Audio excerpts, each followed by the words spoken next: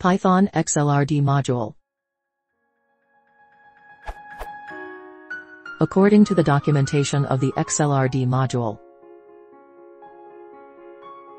returns a slice of the values of the cells in the given row, and given the following Python code.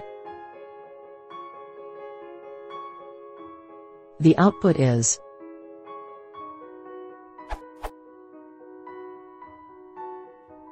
and the Excel file holds the following data: 12.0, test.0, 34.0, te.st, test 123, 12.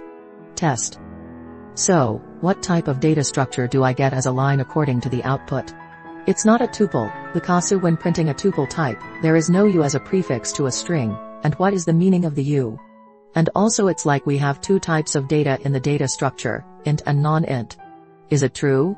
I could not find any information about this in the documentation. Thanks.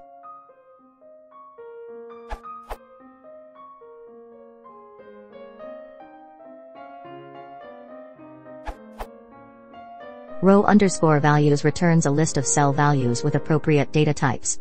Data type of each item in the list depends on the cell type in the source Excel file.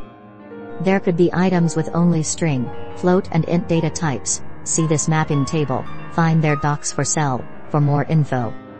U just means that this is a Unicode string. Documentation explains it pretty well.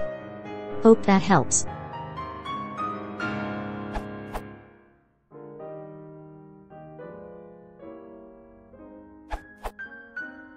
First things first. I don't know which version of Xlrd you are using, but according to the latest version Xlrd 0.9.4 at the time of writing this answer, will return you with the values in the row in the form of a list. This can be verified by typing. Next, to get the values of the row including the data types, you can type the following.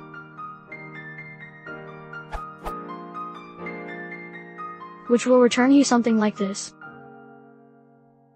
Meaning that the first item in the list is a number and the second item is a string, or also called as text. Finally, the U in front of the string means that it is Unicode encoding.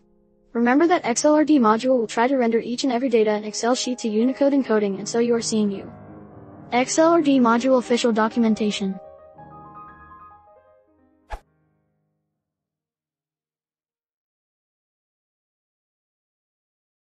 이것이 저 Xlrd